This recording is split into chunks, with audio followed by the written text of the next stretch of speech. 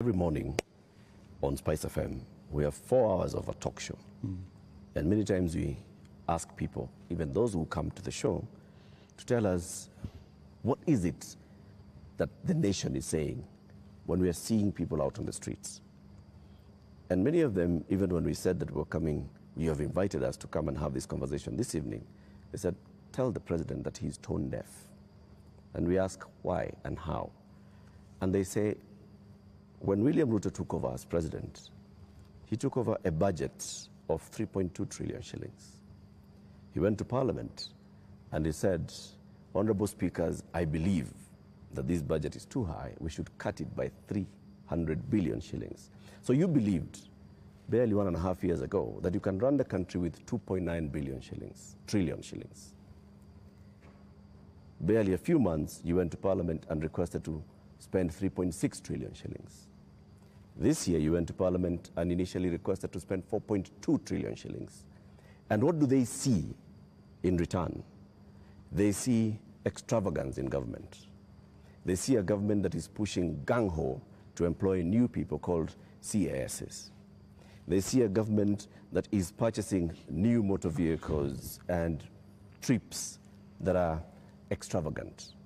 They see opulence with those that are close to the president appearing in public carrying wads of cash. They see condescending attitude from those who serve in this government when they're asked, why are you spending? And they respond the way they respond. Your advisors speaking the same. And so they see a government where the president is telling people, we are going to live within our means. We are all going to tighten our belts. We have austerity. They end up with their children not going to school because for months JS teachers are on strike.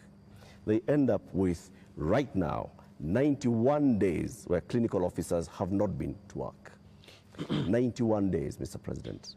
We ended up with intern doctors going on strike for weeks because the government says it has no money.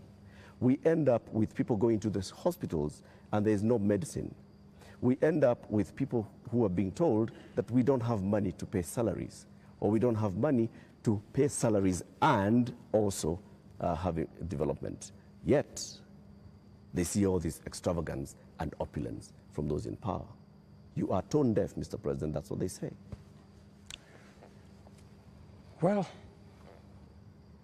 I guess that's why we must have a conversation.